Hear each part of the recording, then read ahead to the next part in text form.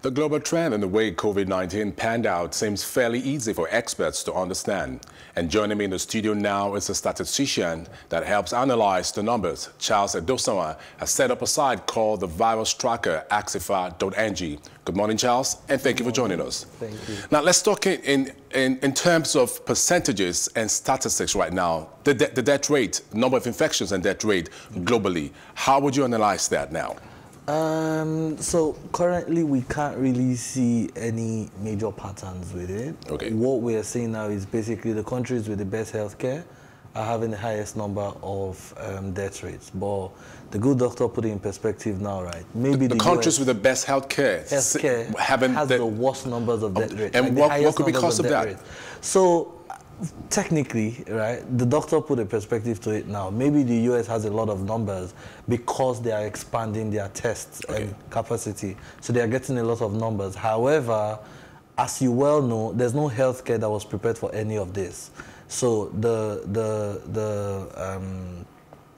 deficiency of product, ventilators and things like that, it's making it very, very difficult to contain. So maybe that's why we're seeing a whole lot of numbers with respect to the healthcare numbers or the death rate numbers increasing. But putting it in perspective, you're seeing countries like the UK having... Let's start with the US. It happens to be the country with the most confirmed cases now. So let's talk in terms of numbers, I mean, and death rates and also the confirmed cases. Yes.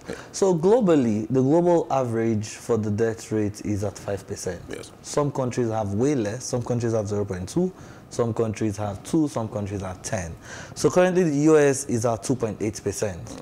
They have about 300,000 confirmed cases and about 9,000 deaths, putting them at about 2.8%. 337,310 deaths. Yes. Confirmed cases. Confirmed cases and about 9,600 deaths. Okay. They are having an average of, let's say, 300 or 500 deaths every day. Some places it's higher, but that's what we're seeing now. Spain is a little bit higher than the global average.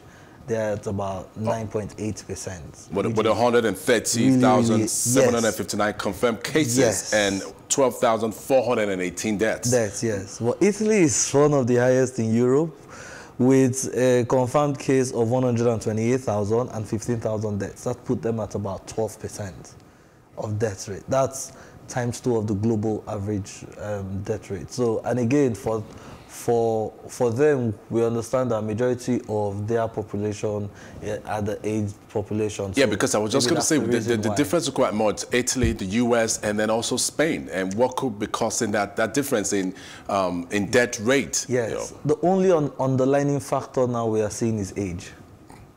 Either age, more elderly people. Yes, more elderly people, or the speed of response. Okay. So some countries like Nigeria responded pretty fast, and we've been able to manage it a lot more better than a couple of other countries. Some other countries did not respond as fast as possible, so it had gone full-blown before they even started doing the shutdown. So you would then see those numbers keep increasing. In Africa, some other countries have very good low numbers with respect to death rate.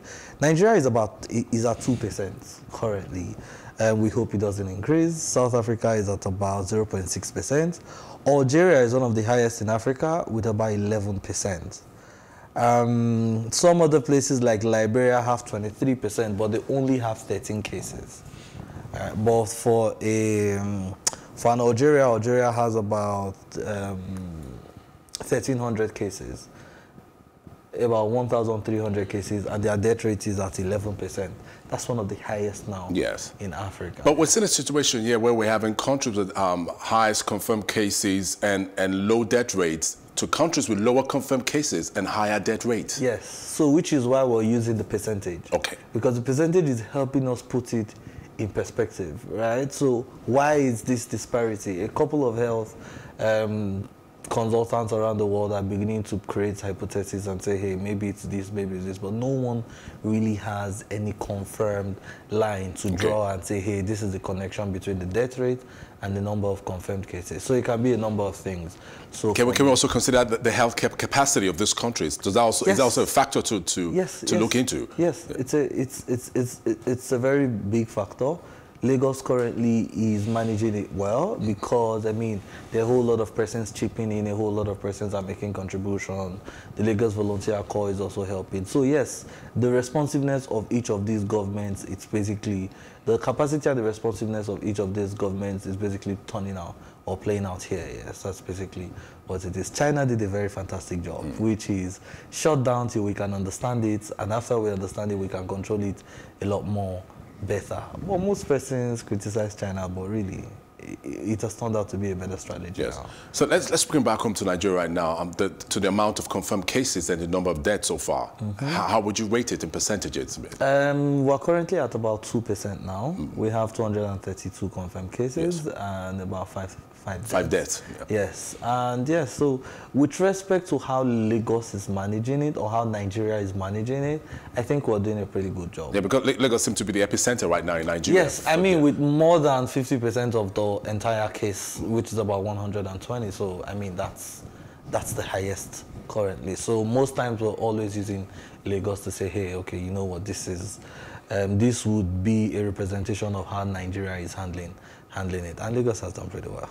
Okay, so in your projections, what do you think? What's the likelihood of this percentage shooting up or reducing? I mean, given all of the factors involved. Yes. So, given the shutdown in Lagos, we're beginning to see that curve get to its pivot. Then it starts coming down, right? And that's basically just what it is. So if we're supposed to make any calculated guess, which I do not have the capacity to do right now, but if we're supposed to make a calculated guess, we're give or take, we're going to start seeing the numbers dropping within the next 2 weeks. All right. Yeah. Charles Edosomwa, thank you very much for joining us on News on the Hour. Thank you very much.